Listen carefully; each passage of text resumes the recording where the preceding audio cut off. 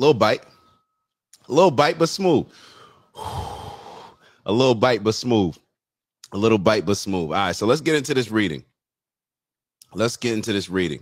So this particular chapter, which chapter is it? I don't even know what chapter this one is. Hold on. The law of cause and effect. So the law of cause and effect. And we're going to get into two. We're going to start off with this reading.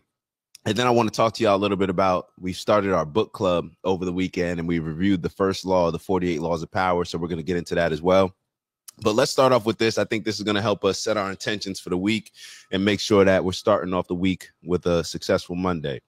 So awareness is key. The problem is that we are not always aware of our thinking patterns. And then we want to know how the situation ultimately happened to us. Screaming, "Why me?" is a low vibration victim mentality. And if it is not controlled, it will continue to provide an experience that makes us feel victimized. Instead of "why me?" take a deep breath and ask a more empowering question. What did I do for this? Be honest with yourself when answering this question. When we take responsibility for our situation, instead of becoming their victims, we begin to see that we are not puppets. In fact, we are the puppet masters.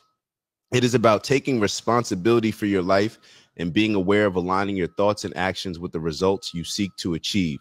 Advice: look at your life and see how your intentions, thoughts, and actions contribute to what you experience. Next time, seize the opportunity to make a better decision and then watch those negative situations turn into positive ones. One of the simplest laws in the universe, the law of cause and effect, tells us that all actions have corresponding reactions. Of course, you know this when it comes to the physical aspects of the world. However, you may not have considered how this law applies to the spiritual aspect of our universe. Your spiritual life affects the world around you, causing positive or negative reactions. Likewise, your physical environment affects your spirituality, for better or for worse. Ask yourself what kind of relationship you see between the spiritual and physical aspects and how you might want to change them. Same thing that we always talk about, right? Same thing that we always talk about. And the main thing that I highlighted, as you can see, it is about taking responsibility for your life and being aware of aligning your thoughts and actions with the results you seek to achieve.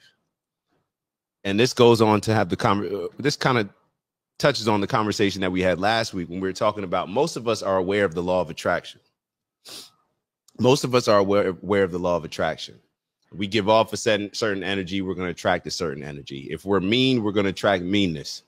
If we are healthy, we're going to attract healthy people around us, healthy opportunities, whatever that may be.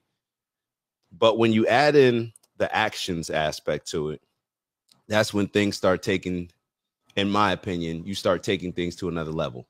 It's one thing to just have thoughts and dreams, but when your thoughts are consistent with the actions, in my opinion, that elevates everything. It elevates all the energy that we're now putting out to the universe to now receive those effects that are being caused by our thoughts and everything that fits in that cause category.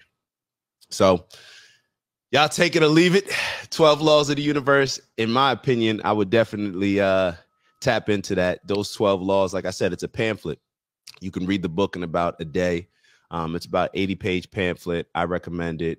We always focus on just the law of attraction, but sometimes we leave out a lot of the other laws that are going to play a role in whether or not we are successful or not. So let's get it. Let's keep going. Are y'all familiar with the 48 laws of power? Hold on. I know we've touched on it before. Are y'all familiar with the 48 laws of power? And apparently this book is banned in prisons. I did not know that. I guess because it apparently is a book of manipulation and teaches you how to manipulate people. And then I guess we have to ask ourselves, what's the difference between manipulation and influence? In my opinion, when you're manipulating somebody, at least when I feel manipulated, it's being taken advantage of for an outcome that benefits you, that doesn't take my benefits into account. It benefits you at my expense, where influence can be, you know, anything on that spectrum. But manipulation, I would say, is a aspect of influence. So when we're looking at the 48 laws of power, I looked at it and I started reading this book maybe years ago. Literally, I can remember Mashir giving me the book, maybe I think I was 2012 or 2013. And I read some of it over the years, but never got through the entire book. So I decided to, restart it. And Amir and I, we were going over the first law. The first law is never outshine the master. And I'm going to connect this to fatherhood. And in the next segment, we're going to give a happy Father's Day. So bear with me. I know you see that on the